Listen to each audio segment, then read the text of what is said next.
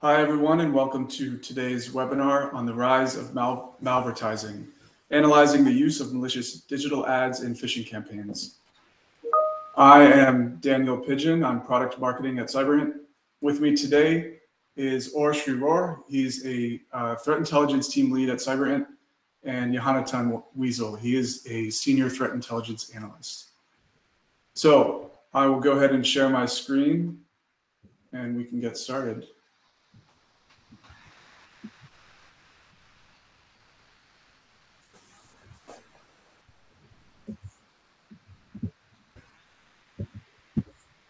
All right. And Yehonatan, can you see? Not yet. Not yet. Okay. Yeah. No. All right. Excellent. So I'll pass it off to you, or if you want to introduce yourself, and then Yehonatan, you can introduce yourself as well. Okay. Yehonatan, go ahead. Yeah. Sure. Hello.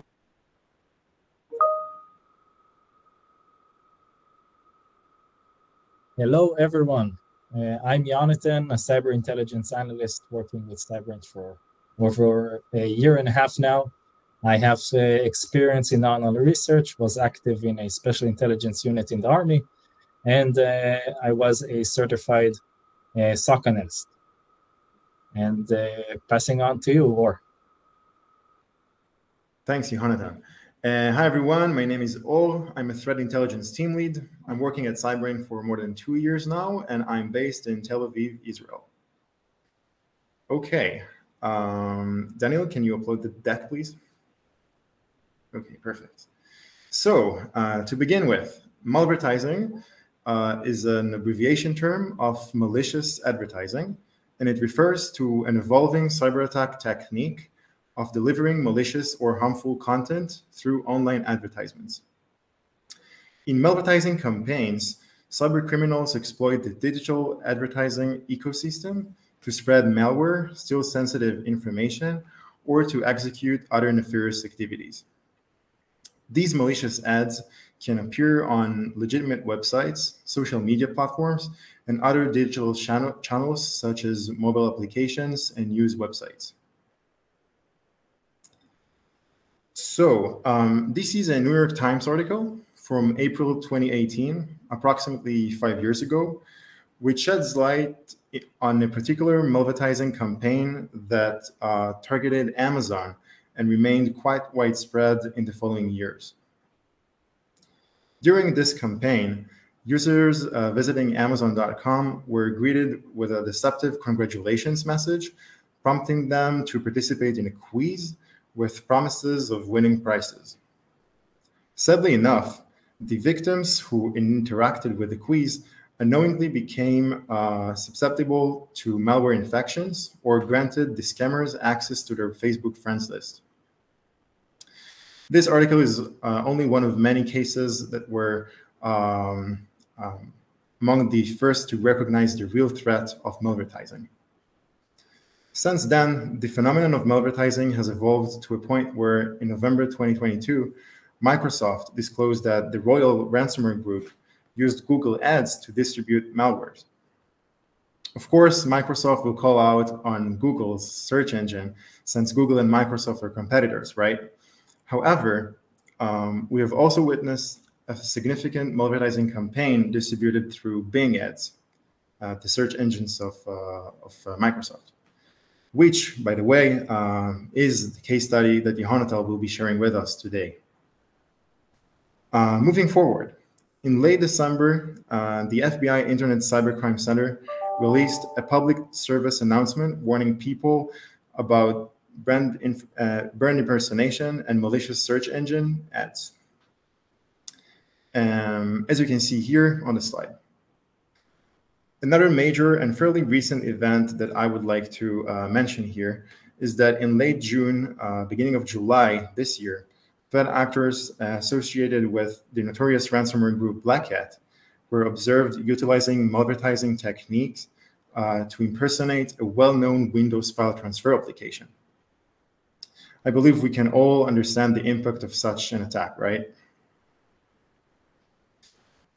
So when we're talking about malvertising attack vectors, We got here multiple examples of platforms that are being utilized by threat actors to leverage their attack. First, search engines like Google, Bing, Yahoo, etc. Scammers can easily manipulate their advertising systems to display malicious ads on the top of our search results, and by that leading us to access harmful websites. In addition to that, cybercriminals exploit social media platforms such as Facebook, Instagram, and so on by injecting malicious ads or links, users' feeds, messages, or even sponsored posts. Later on today, we'll go through a couple of examples of this as well. And among other platforms, threat actors primarily target heavily visited websites such as news portal, e-commerce platforms, online forums, and others. All right, so let's go through some examples, shall we? When it comes to Google search engines, when we usually search for results, we're coming across those sponsored results that you see on the slide on the very top of the first page. This is basically search optimization results, and I will pass it to Yehonatan to explain it a bit. Yeah, so hello again.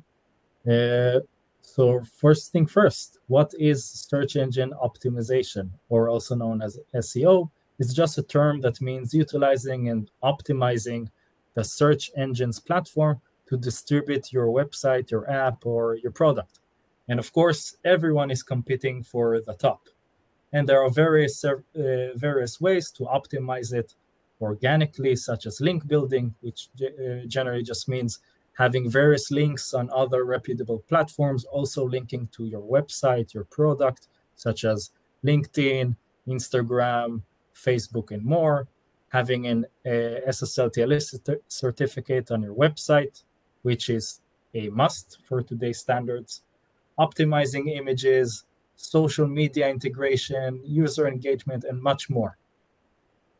And you might think to yourself, this would require a lot of effort for a threat actor to target your website, to have all of this, because they would have to optimize their malicious infrastructure to be on the top search results.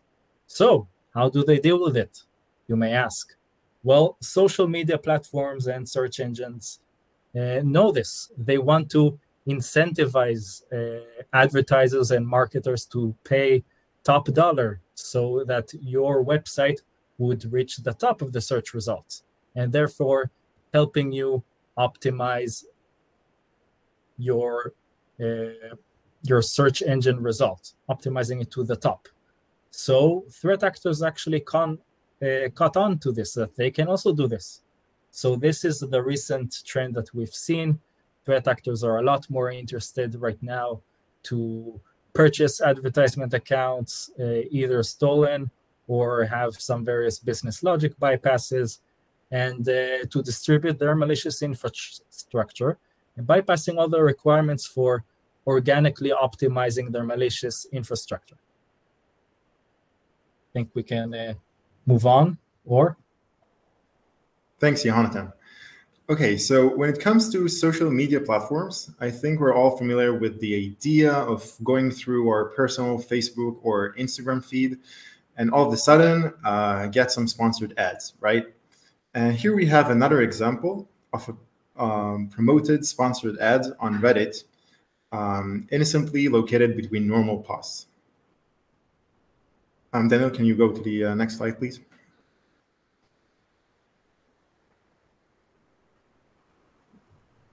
All right. Another example can be found on news reading portals. In this case, Dark Reading, a very known cyber magazine and news website where we can find sponsored ads. So we have here some ads of Sumo Logic, Sysdig, etc. In general, it is essential to understand the psychological circumstances under which we all, as human beings, can fall into the malicious trap. Primarily, most of us commonly assume that searching for Google results or scrolling through our Instagram feed is a safe activity. Second of all, when we see a sponsored ad of one of our favorite clothing brands, we tend to think it's genuine, since it is a trusted brand. We also see from time to time the brick and mortar stores on the mall. Our friends also put their trust on these brands, and so on and so forth. So it makes total sense. Last but not least, we all come from different backgrounds, and therefore we obtained throughout the years different levels of security awareness. In general, we tend to rarely pause to investigate an ad and inspecting its URL before clicking on it. Okay. Let's talk a bit about the stages of carrying out such an attack on search engines. First, if I was a threat actor, I would first need to build a phishing website, which would include to register or to hijack a domain.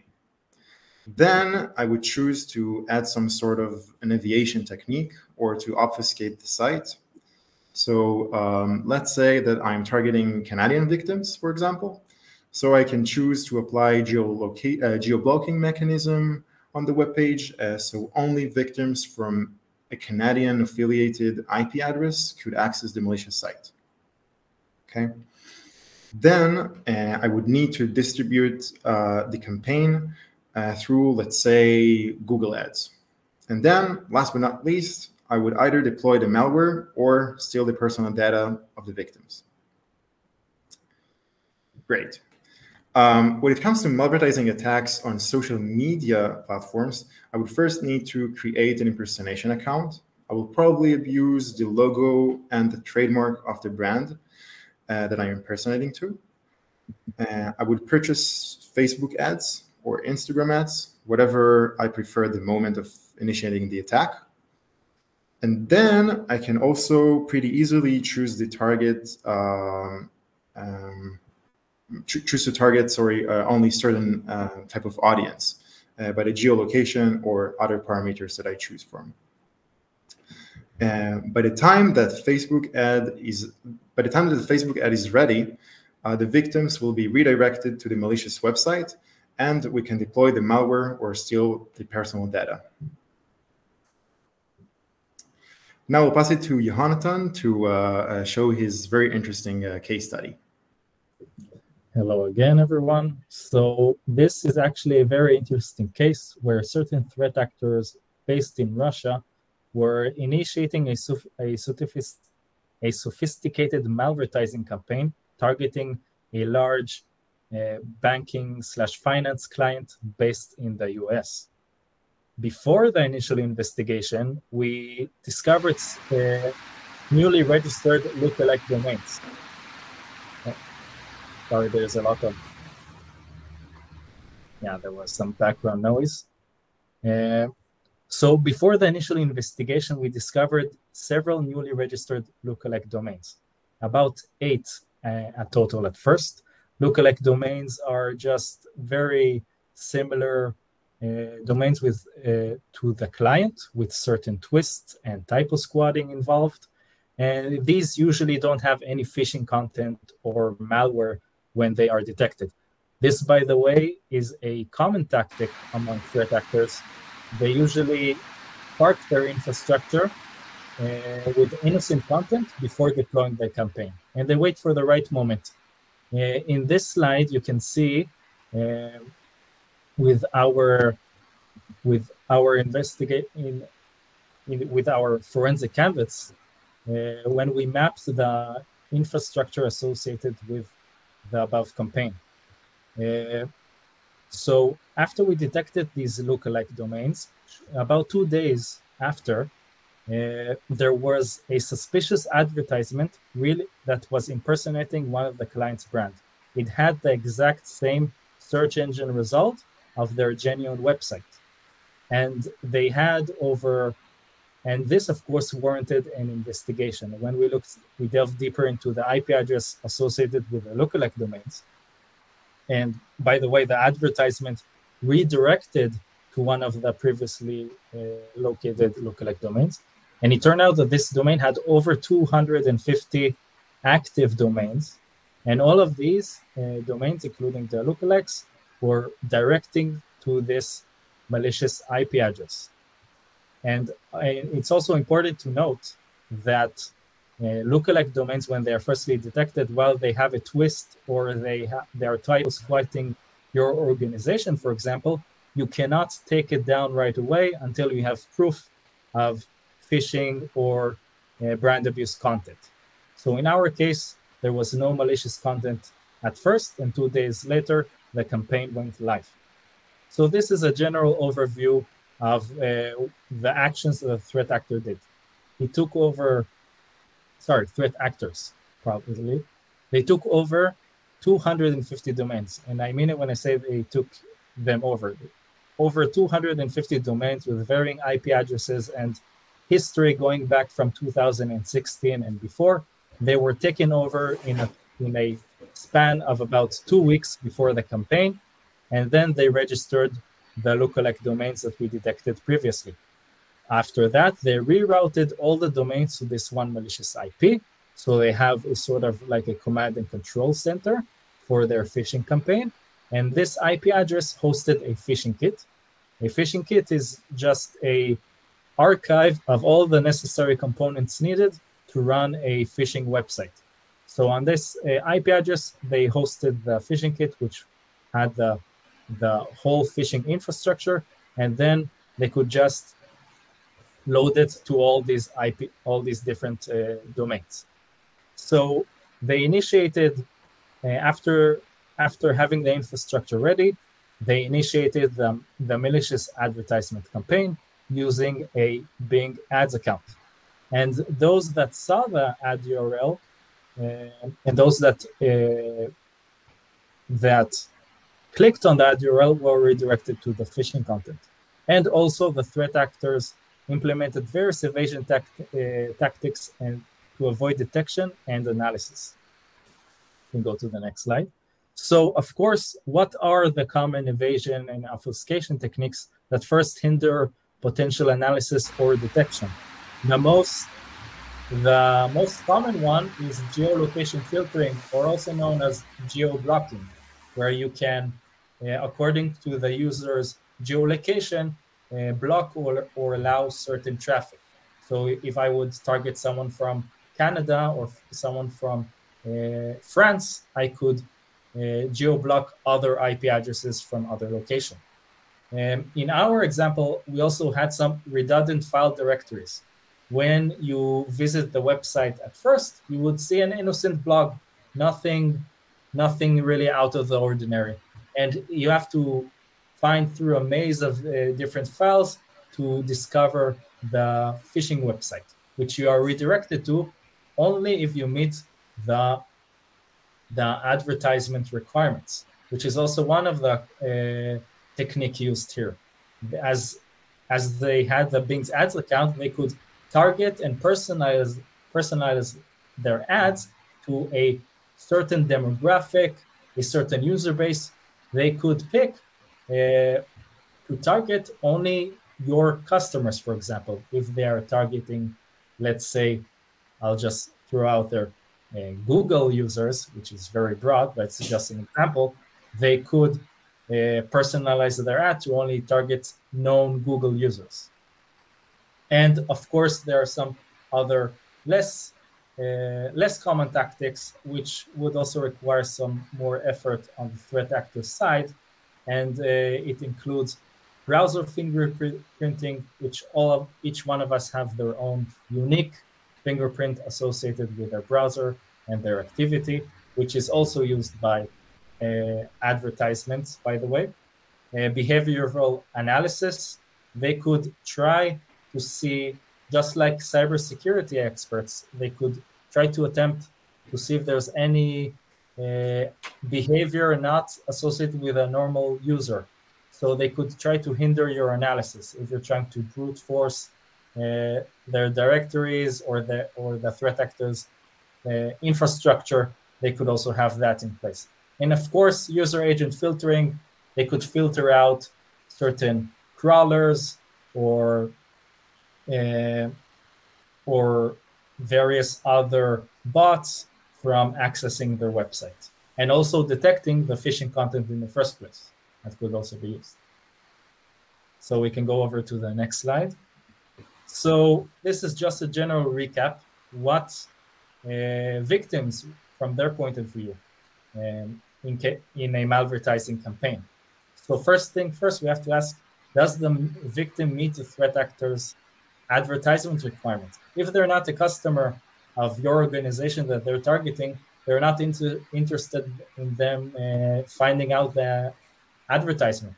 This could also hinder analysts, for example. Let's say you have a security analyst abroad from a different team located in a different country. He doesn't meet he or she, they don't meet the targeting requirement. So when it's required analysis, they wouldn't necessarily see the advertisement themselves. So only if the victim meets the threat actor's advertisement requirements, they would see the ads. And of course, if they click on the advertisement, they are redirected to the phishing site. Go over to the next slide. So what was the attack process from end to end? After meeting the advertisement requirements, the victim is redirected to a phishing website mimicking the client's brand. Of course, if they insert the username and password, in our case, it sent a post request to a Telegram channel, which we were able to detect. Afterwards, they're redirected to a two-factor authenticated phishing interface. And during that time, the threat actors initiate a login request on the client's website in attempt to this is an attempt to be able to phish their 2FA code. Then the victims get a genuine 2FA code of a login request to their mobile phone or email. And in case they put it in the 2FA phishing interface, the threat actors are able to harvest this and then take over the account. And in our case, after the supposed victim would enter the 2FA code, they would be redirected to the real website. And then they would think, oh, something happened. I'll put my contact again, without knowing that their account was potentially taken over. We can go over the next slide. This, by the way, I wanted to show an example of someone. This, by the way, is a threat actor that I've engaged in the past. He's very talented, let's say, in that regard, targeting various entities with sophisticated phishing kits. And also, fairly recently, July 6th, as you can see, the date, has a promotion selling Google ad accounts with a reduced price of $80 until the 26th of, this was on July 6th, probably as a typo, but it was until 26th of July. In our, and this Google account that is for sale, it could be either stolen Google ad accounts via malicious malware, or these could also be Google ads that the threat actor created himself and has various scripts put in place, able to bypass the guardrails that are put in place by Google to detect malicious behavior. That could also be the case. We can go over some other examples, or I think you can take over the Facebook ads. Okay, thank you, Yehonatan. Daniel, can you go, please, to the social media examples? Okay, perfect. Okay, so I would like us to go through very nice examples of brands that we probably all familiar with. A couple of days ago, we came across these Facebook ads impersonating some of the most popular sneaker brands. Daniel, can you pass me the next slide, please? So, as you can see here, we were able to catch these two Facebook ads offering New Balance and Asics sneakers at extremely low prices. When these ads are being sponsored at a large scale on Facebook, innocent Facebook users might also mistakenly, unwillingly click on the malicious links that they offer and be redirected to the phishing website. As you see here on the screenshot, these sneakers are being offered for very, very low prices, around $20, which might lead to a lot of victims here that would click on this link and be redirected to the phishing websites. Daniel, can you pass to the next slide, please?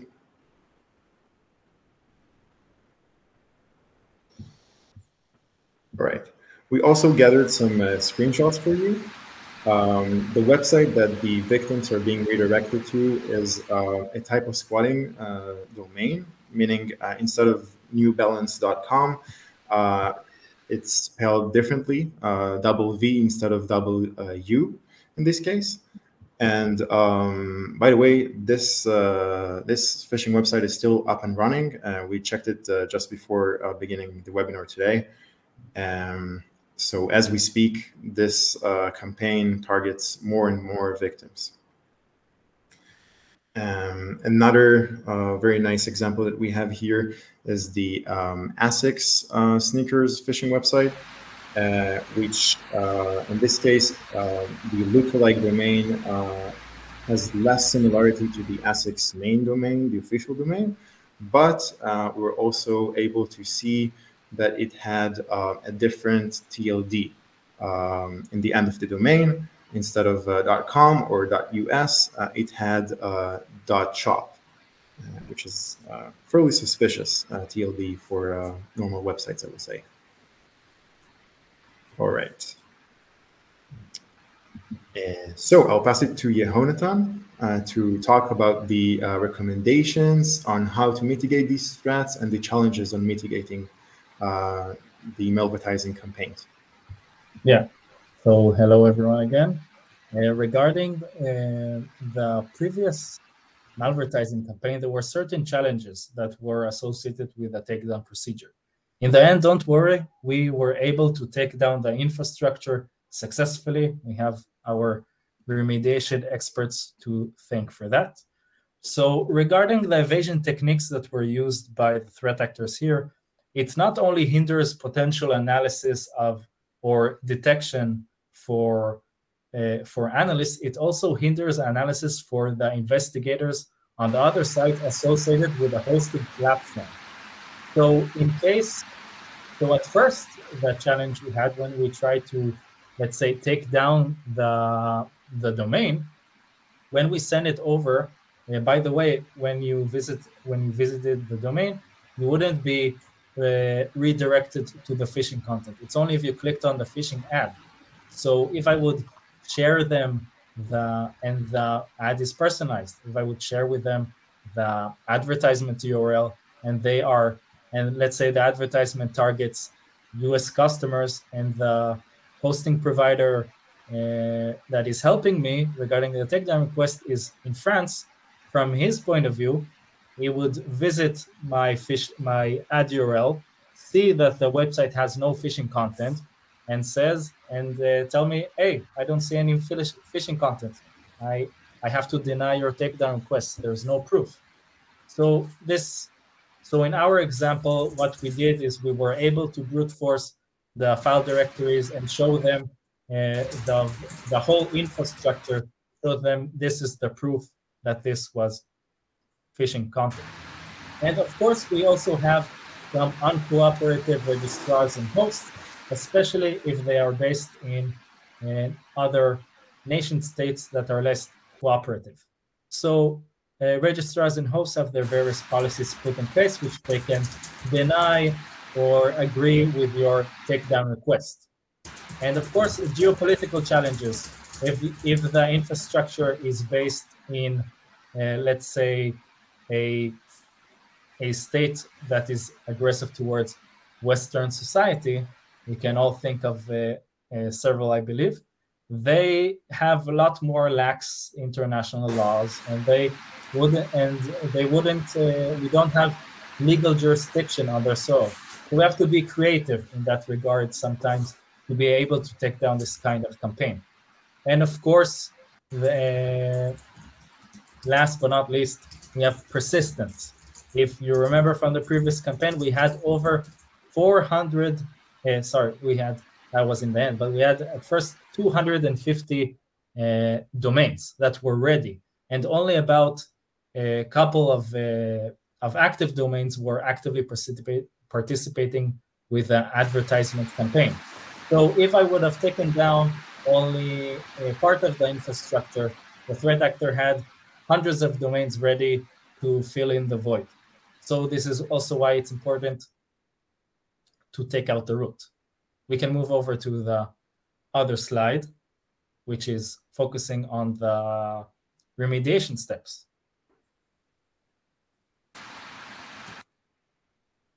So one of the ways to mitigate the risk and the rise of malvertising is to monitor for lookalike domains. In our example, we were able to detect the infrastructure before it was active, which let us prepare in advance. So in our case, when we monitor for the lookalike domains, we already know, we already saw a bunch of 8 lookalike domains associated with one IP address, mimicking our targeted brand. We already know that this is probably going to be suspicious, and we can look out for it. And when malicious content is detected, thanks to monitoring, we are able to deal with it promptly. And the second one, of course, security awareness training. We as human beings are always going to be the weakest link in cybersecurity, and it's important especially for employees to be aware of that advertisements can also be abused for malicious purposes. So it's important to look at the ad URL before you click on it. So if I look, for example, Microsoft Word, and I see a template, let's say I'm looking for a template, and I see the title that it's sponsored on the top left, I should verify if it does indeed redirect me to a safe template on a legitimate domain and not redirect me elsewhere. And also, you might be surprised that we can also have our own ad campaign that will outperform the malicious campaign. This, of course, is not necessary to have at all times, but in case you're already targeted by malicious ads, where the thing is, your organization already has organically optimized your website. You probably have social media following, you have links on various platforms, search engines and social media already give it a higher reputable scores compared to the malicious infrastructure. So in case you have an advertisement being run, your advertisement will most likely be placed first and not second, for example. And the malicious infrastructure, if it's only the malicious infrastructure competing with your brand, then of course you'll only have 2 sponsored ads, but people are a lot more likely to click the first page result rather than the second. So this also reduces the potential risk, especially it targets your customers. And of course, most important is to report the malicious content itself that is distributing the phishing, the malicious advertisement. It's not enough to only take down the infrastructure behind it, but we can also take down the advertisement account. We can report it for abuse and show them the proof, hey, this phishing, this malvertising, this advertisement redirects me to a phishing page. Please take down this account. And then the threat actor can't reuse their ad campaign on other domains. So instead of like a whack-a-mole trying to take down only the infrastructure, we can also take down the ad account distributing the malicious content.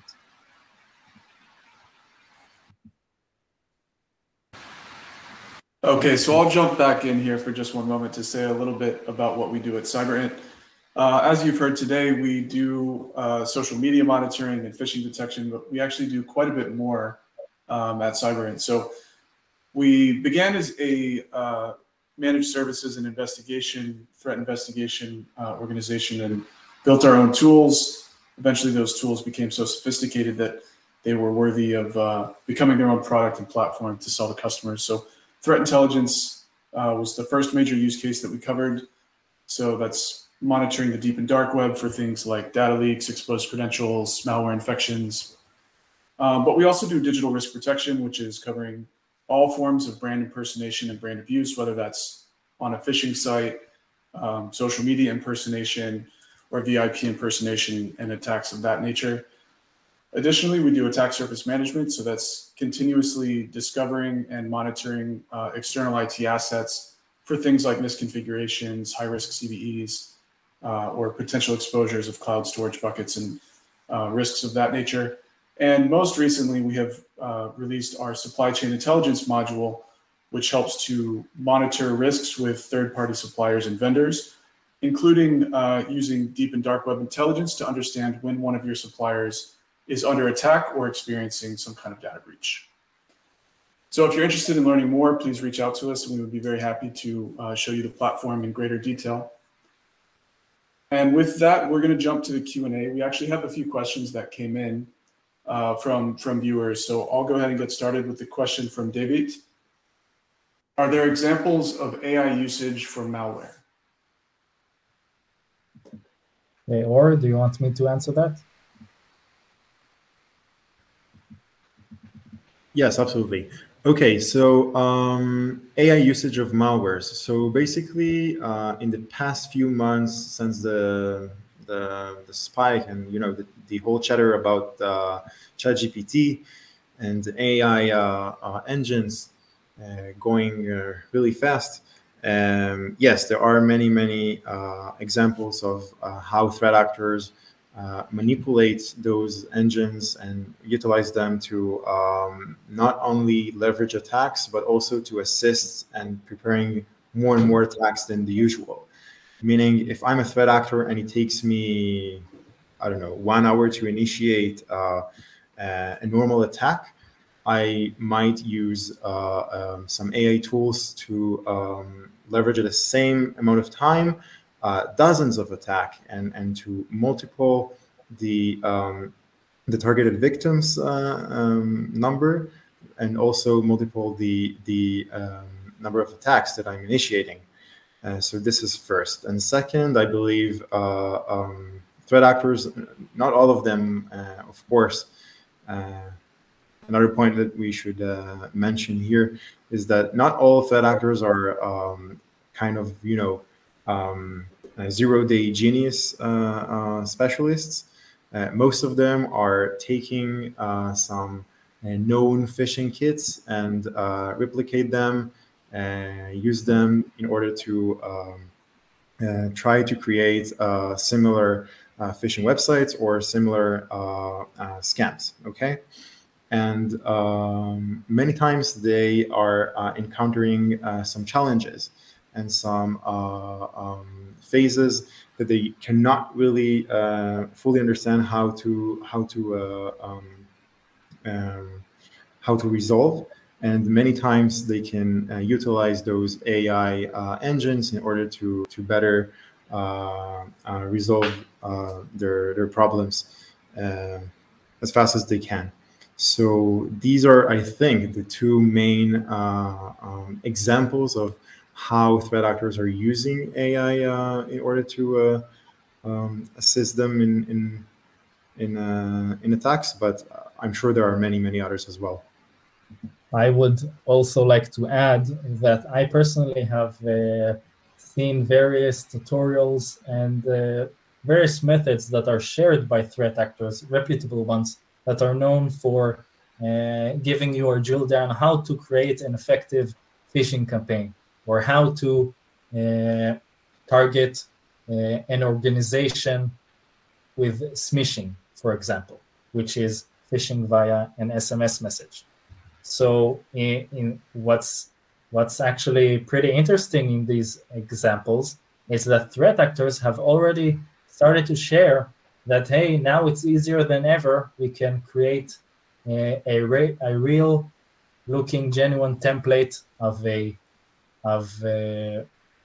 message that is impersonating an employee or high-ranking individual from the organization, with various human behaviors put in place in the template, such as empathy and various social engineering techniques. Threat actors are already implementing AI tools for various attacks. All right, thanks, guys. One more question from Darwin. I've experienced similar malvertising ads on social media sites and reported it to the authentic brands' websites. Is there any way where the social media sites can automatically filter or block such malvertising? I think that the reputable search engines such as Bing, Google, and Yahoo, they are aware of the risk. They are aware of the dangers, and they are always trying to mitigate it. But still, it's not enough, as of course threat actors are resourceful. They will always try to bypass the logic behind the guardrails that they have put in place. And they are very nifty. And of course, these ad accounts, they also require some reputation. So they do have algorithms put in place that can detect such suspicious behavior and potential malicious infrastructure. But threat actors don't use new accounts for this. They usually have accounts that are able to bypass it, the logic bypass put in place. They are also able, well, not only to bypass, they can also buy outright accounts that already have some reputation. They could buy it from various stealer malwares that harvest credentials that are saved on your personal machine. And in case one of the machines have their own advertisement account, threat actors could attempt to use that as well. So it's not only new accounts or newly created accounts that are able to bypass the logic. They can always use stolen accounts as well. Just have a malvertising campaign put in place, burn that account, and then buy another account in the future. So as I showed beforehand, someone was offering a Google Ads account for $80. But we've usually seen these kinds of accounts for sale in the hundreds or even thousands of dollars. It really depends on the reputation it has. If it's an old account that has been running ads for several years, it will be a lot more reputable and will cost more among threat actors. So I think, that answers the question. Social media sites, they do have, they can automatically filter and block such malvertising, but threat actors are always nifty in their ways, and it's like a whack-a-mole trying to run after them. And also, just like you said, Darwin, it's important to report it to the brand and also to report it to the platform that is abused. All right, thank you, Yehonatan. So I think that we are just about out of time. I would like to say thank you to Or and Yehonatan, to both of you guys for a fascinating presentation. I really learned a lot, and I'm sure that everyone who joined us did as well. So thank you, and thank you to everyone who took time out of your day to join this presentation. Hope you found it useful. And as I said earlier, please feel free to reach out if you have any questions about what we do at Cyberint and would like to have a personalized demo of the platform. So thank you, everyone, and have a wonderful rest of your day or evening, depending on where you are. And thank you very much. Take care. Thank you very much, Daniel. Thank you, everyone. Take care. Bye-bye.